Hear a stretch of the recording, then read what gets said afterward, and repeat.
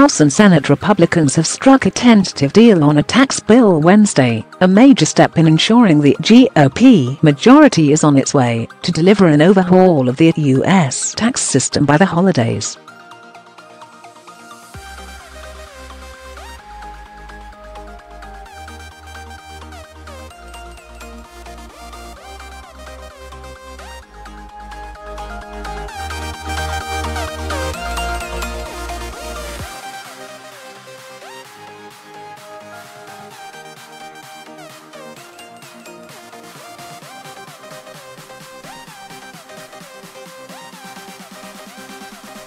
Lawmakers have been working for more than a week to find a way to combine two very different tax bills.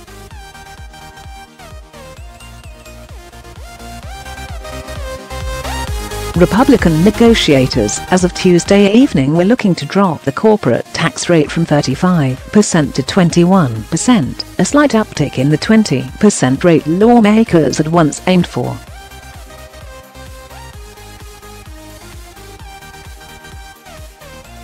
Sources also told CNN Tuesday evening that negotiators were likely to fully repeal the corporate alternative minimum tax, a tax the Senate bill had preserved because of Senate rules requiring the tax bill only add so much to the deficit.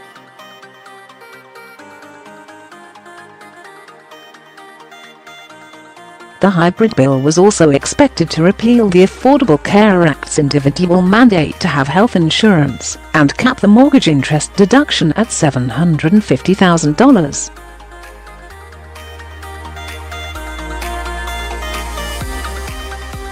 The new proposal also is expected to drop the top tax rate to 37%, a concession that one GOP Senate aide told CNN was an ask from House Republicans and had the support of President Donald Trump.